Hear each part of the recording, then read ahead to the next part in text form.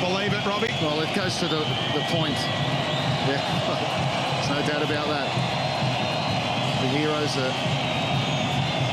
there for all to see, but quite obviously the turning point in this game was Shinji Ono, the moment of magic from him. Brisbane were on top, knocking on the door. It just really knocked the stuffing out of them. They've been good in the second half, with respect to possession, the chances they've made. But Western Sydney, just too good. The story continues. The fairy tale continues. The Western Sydney Wanderers through to the grand final in their inaugural season. They've got the Premier's plate, and now they want to lift the championship trophy.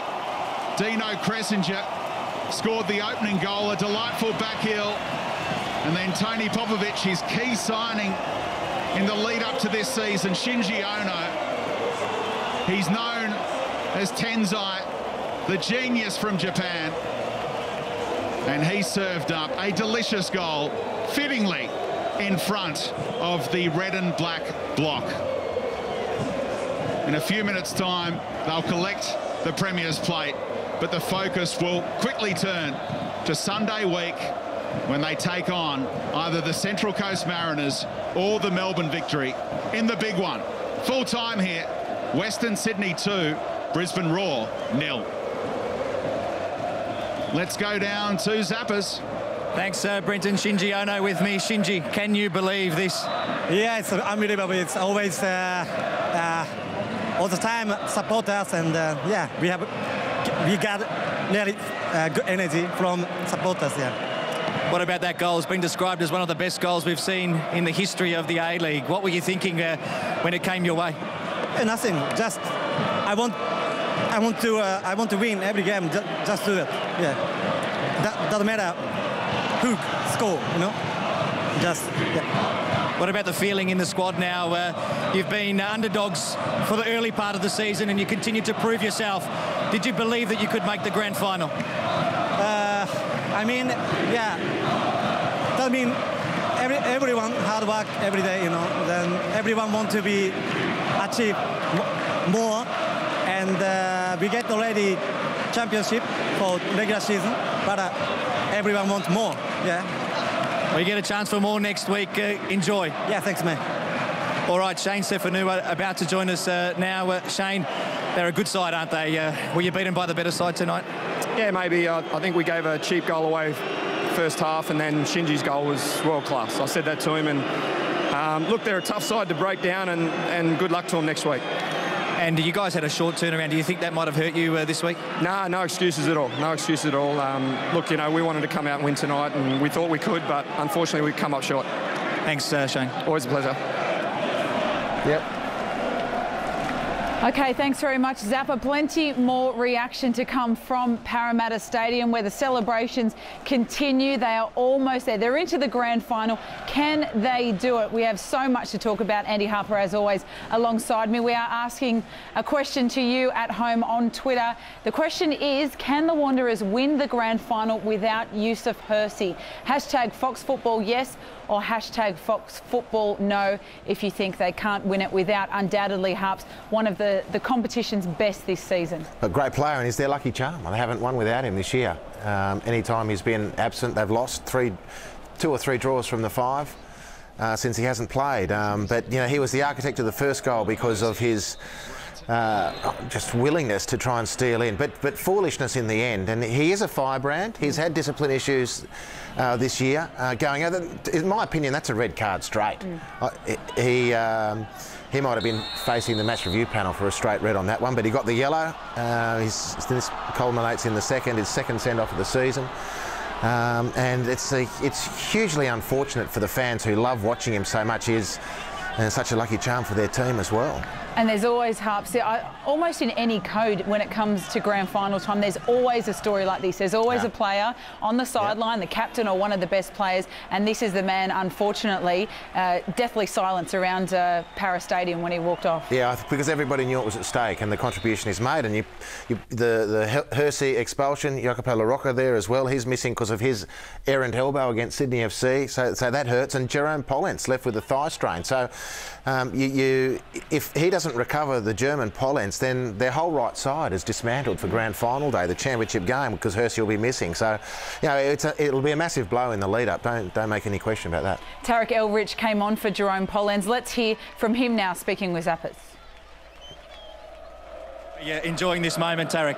Yeah, of course. You know, obviously growing up in the west of Sydney, to have a home team in my own backyard and being able to achieve what we achieved in such a short time is amazing. And we don't want to get too ahead of ourselves. We've still got that one more next week. And how special would it be if we get the victory?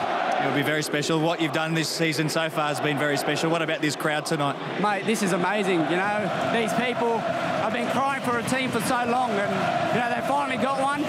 You know, they've got a working class team, and it showed tonight. You know, went down to 10 men. It's never easy against a quality side like Brisbane, but credit to the boys, we all stuck together. And you know, it's been an amazing journey. You know, it hasn't even been a full year yet, and look what we've achieved. And hopefully this can only get bigger and bigger for the west of Sydney. Thanks, Tarek. Thanks, mate. Harps, how on earth have Brisbane Roar, the defending champions, been unable to beat the Western Sydney Wanderers on all 4 occasions? Well, the first 3, they weren't the Brisbane that made it into the finals, and they weren't the Brisbane that was defending the title. And tonight they just weren't good enough. OK, let's go back to Wonderland for the Premier's Plate presentation. Semi-final that was. The Western Sydney Wanderers. Now, not only could they be premiers, they could be champions. Fantastic game against the Brisbane Roar, and following a final round against the Newcastle Jets up in Newcastle at Osgrid Stadium, around 2012-2013, the Premier's Plate is now going to your Western Sydney Wanderers. They did this with 57 points on the board, and they achieved it by winning 18 of 27 matches, and in that, a record-breaking 10-winning streak. To present them with the Premier's Plate, please welcome, ladies and gentlemen, the Football Federation Executive Officer, David Gallup, as he presents it to Coach Tony Popovich and your captain, Michael Beecham. Finally, Harps, the Western Sydney Wanderers, the coach and captain finally get their hands on the Premier's Plate. They won it 2 weeks ago in Newcastle. We witnessed those fantastic scenes up the F3 from Parramatta. Anyway, muted reaction this time from Tony Popovich. They certainly enjoyed it a fortnight ago, but the coach knows it's time to keep a lid on it. But, you know, rightfully so, they get to enjoy this moment. Yeah, but at the wrong time. They should have got that a couple of weeks ago. Tonight's not about the minor premiership now. And, you know, the plaudits for the Wanderers have been sung. Now it's about winning the championship. And anyway, there's a time and a place for everything. Unfortunately, I don't reckon this is the time or the place for the Premier's Plate. But that's the sidebar, because this has been an awesome performance tonight. You know, really, any questions about their readiness in a one-off game to hit the level needed were certainly dispelled. I thought they were awesome, really awesome. And Brisbane had periods of possession where you thought maybe the Wanderers are starting to concede a little bit, but in the end, Brisbane, even when they went to, in fact, when they had the extra man, they looked less likely. They collapsed structurally, almost absolutely, the Roar going forward. And you know, this is what teams like the Wanderers do. That's what Brisbane did in their 2 championship seasons. They just battered teams when they had possession, that it made the other teams look like they had no idea when they got the ball. So too with the Wanderers, but in the other phase of play, they defend and harass with such intensity that when teams do get the ball, they got no real inspiration to do anything. Every corridor they go down, they're intercepted or kicked or chased or harassed. And in the end, the guys in the red and black just wear them down. So much credit attributed to the coach, Tony Popovich. Let's hear from him now with Zappers. Thanks, Mel. He's missing out on the lap of honour, so we won't keep him too long. Tell us, describe your feelings, Tony. Yeah, obviously immensely proud of the players. You know, we proved to be the best team in the league over 27 rounds, and now we give these fans an opportunity to really enjoy a day out at a grand final, and you know, it's really exciting. We've been speaking about the crowd tonight. How much of a lift is it for your team to have this type of support? Yeah, obviously you can see the players, you know, they certainly lift in these occasions, and you know, there's pressure with this kind of crowd as well, but the players have proved throughout the year they can handle that, and you know, it's a great day for them. You know, I'm really pleased for them, and they'll certainly enjoy the week leading into a grand final, because they're rare and they're special. We saw you presented with the Premier's Plate just a couple of minutes ago, a couple of weeks late, but nice to do it at home. But your celebrations weren't over the top. Are you trying to keep a lid on things now? No, I don't. You know, obviously we're happy, and it's great to get the Premier's Plate. And but you know, there's another job to do, and you know, we don't want to just make a grand final. We want to go in it to win it. One sour point of the night, suppose, Yusuf Hersey being sent off. What are your feelings about that? Yeah, disappointing. Disappointing to see him sent off. You know, he's an all-action type player, and he gives his all. And we're disappointed to see him get sent off, and you know that he won't get the opportunity to show his skills next week.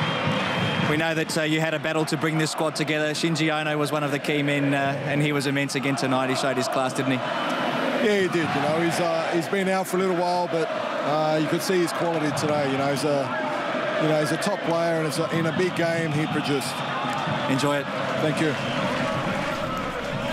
Tony Popovic there, certainly keeping a lid on things to a point, and he won't want celebrations, Harps, to go on for too long. There is a massive week ahead, as Zappa's confirmed a little late on in the match that the grand final will be Sunday next week at Allianz Stadium. What a week they're about to experience. Brilliant week, and I don't think anyone need be under any illusion that they won't be ready for grand final day. Whatever happens tonight, the awarding of the trophy or the Premier's Plate, and the appropriateness of that timing is you know, well, it's just such a sidebar, and it won't distract them. They'll be ready to go. They've got a couple of significant issues in a football sense to overcome for grand final day: the absence of Yusuf Hersey and the potential absence of Pollens, because that's a massive double blow down their right-hand side. But it's an awesome outfit. They have done an incredible job. You have to be on your A game to beat them, because you know it's similar to playing the Mariners. You know they're going to turn up, and whatever the circumstances, they're going to produce their A game. So the question for the challengers now, are you going to be able to produce your A game against the Wanderers? Because nothing less will be good enough to win. They won't have an off day. As sure as I'm sitting here, they won't have an off day. They mightn't have plenty of spit and polish on grand final day, but in general terms, they won't have an off day. Every player will turn up ready to fight for the title, and their opponents are going to have to see that off and better it. And that's the challenge. OK, time to hear from the captain of the Wanderers now, Michael Beecham with Zappers. Right in front of the red and black box, Mal. They're making plenty of noise, Michael. How good is it? Unbelievable, mate. You know, it's a great way to top off the season here at Parramatta, and you know, one game to go now. We'll find out on Sunday, obviously, who we play, and it's going to be a great lead up to the match, and really looking forward to now. But yeah, it's a bit surreal at the moment, you know. So it's been a fantastic ride, and hopefully it continues. What about for you personally? Because you had a tough time a couple of seasons ago. You went to Melbourne Heart. Things weren't going well for you there. You were out of favour at one point. Did you ever think this could happen when you joined the Wanderers? Mate, football's a funny thing sometimes, you know, and I'll give credit to Popper, give me another opportunity, and this season's been fantastic for me. I've been learning a lot, and like I said before, to lead the boys every week, it's just an honour, and I'm looking forward to walking out next week for sure.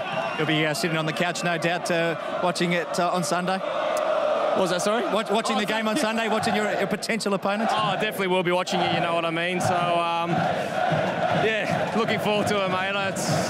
It's unbelievable. So enjoy it. Thank you very much, mate. Harps, who do you reckon they'd rather play? I know they'll say it doesn't matter, but who do you think? I think they'd rather play the victory, because the Mariners, even in the head-to-head, have had the better of them, but they're so similar stylistically, it almost disarms the Wanderers. So they're looking at a reflection of themselves in the mirror, and I'm not quite sure if they have coped with it as well as they might. They won the last game, which got their nose in front in the race for the Premier's Plate, but basically the Mariners have seen them off, I reckon, in the head-to-head in general terms. So I'd suggest they'd probably prefer to play Melbourne Victory. But if Melbourne Victory turn up with their A game, it's a fantastic contrast to the Wanderers, which would make for a great grand final in its own right. Indeed. Let's hear from Mark Bridge now with Zappers. Thanks, Mel. I wish you could see what we just saw down here. We know the chant, who do you sing for? We sing for the Wanderers. The players were getting involved as well. Mark, you missed it, but talk us through your emotions right now. Yeah, look, it's an amazing feeling. We've achieved so much in such a short period of time. There's still one game to go, but it's great to have the Premier's Plate and celebrate now with our fans. You've been there and done this before in finals, in grand finals. How do you compare what's happened this year to what you've seen in your previous experiences at different clubs? Look, you can't compare this to anything. I mean, 6 months ago, a year and 10 days ago actually now, we didn't exist. We had 6 players our first friendly game, and from there to now it's been an amazing ride. So like I said, there's still one more game to go. We've got a long week now. The grand final's next Sunday, so the boys with little niggly injuries will be right for that grand final.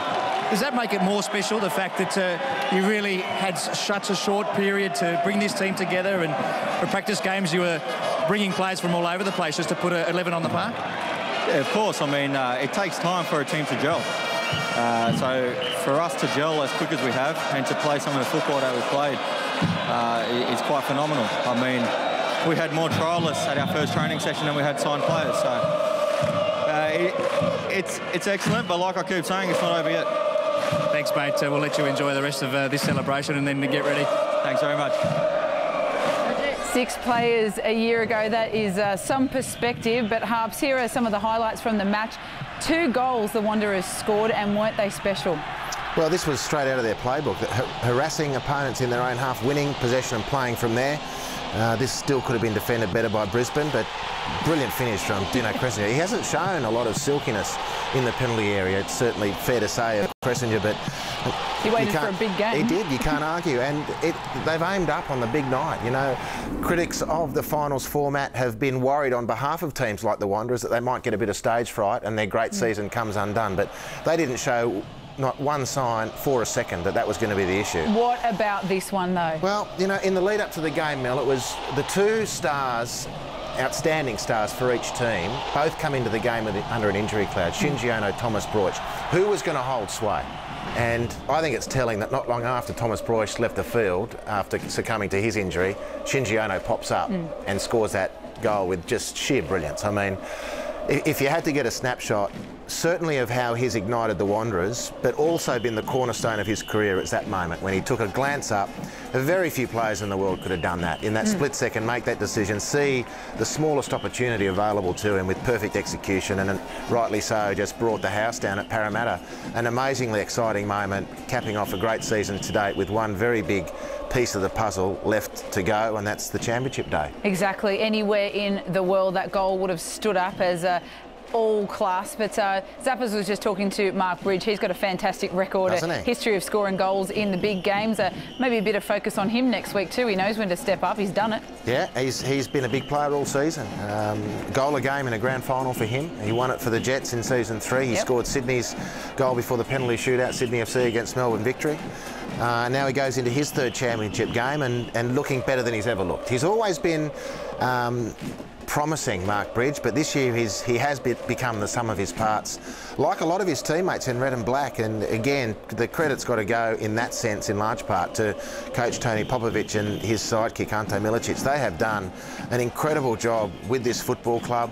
They got a little bit of luck along the way, but as Lee Trevino, I think it was, said, the more I practice, the luckier I get, and they've earned every thing that they've got so far, and you know, they can't lose from here. I think that's the beauty of the Wanderers. You know, whatever happens now, they can't lose. They have been the success story of the season.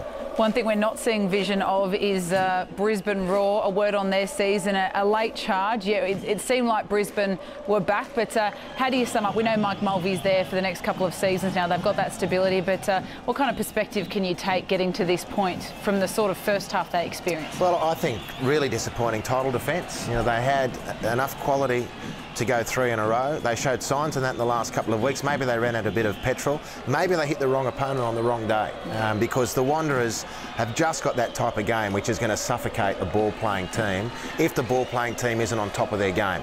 And you talk about the lack of advantage for the top 2 teams again in this final series. Well, having the wounded players that Brisbane had to carry into this game because of their elimination match last week is an advantage for the home team tonight. Thomas Broich was wounded, obviously, and did very, very well to last as well as he did.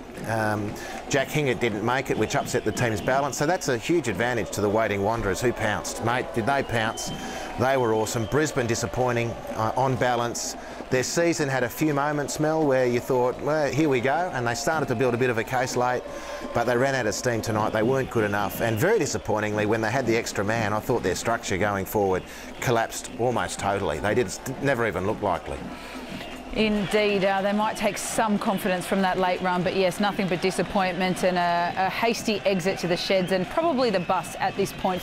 Okay, so we leave the celebrations there for now at Parramatta Stadium. We are off to a quick break. When we return, we go back to Parramatta Stadium. We hear from Mike Mulvey. Zappers will give us an injury update, an all-important injury update. And also, Daniel Gove will talk to Mark Schwarzer about the EPL. Stay with us.